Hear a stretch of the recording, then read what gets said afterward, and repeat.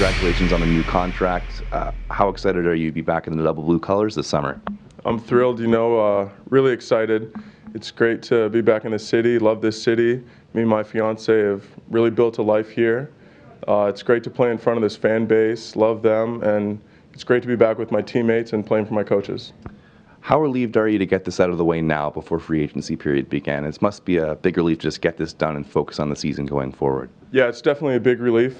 Just like you said, it's nice to get it out of the way and just be able to focus on training, getting ready for the year, and getting ready to win a Grey Cup.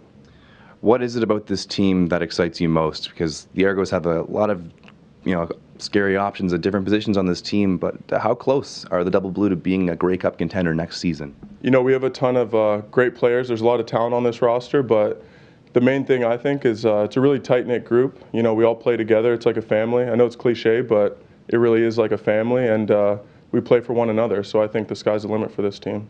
Have you talked to any of the guys about your new deal? Do any of them know that you're going to be back next year? Because this is going to excite a lot of your teammates. Yeah, I've talked to a couple of the linemen. They're pretty fired up about it, so we're looking forward to getting to work next year.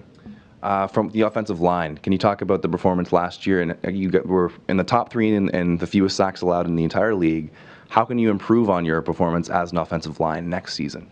I think regardless of performance, you can always, there's always room for improvement, and that's what we're looking to do. Get in there, study film on our opponents, work out on the field, and just really get out there and make it happen. Any plans to celebrate tonight with family, friends, anything in the back of your mind? Yeah, my fiance and I might have to go out to dinner to celebrate, so looking forward to it. Congratulations, Tyler. Thank you. Appreciate it.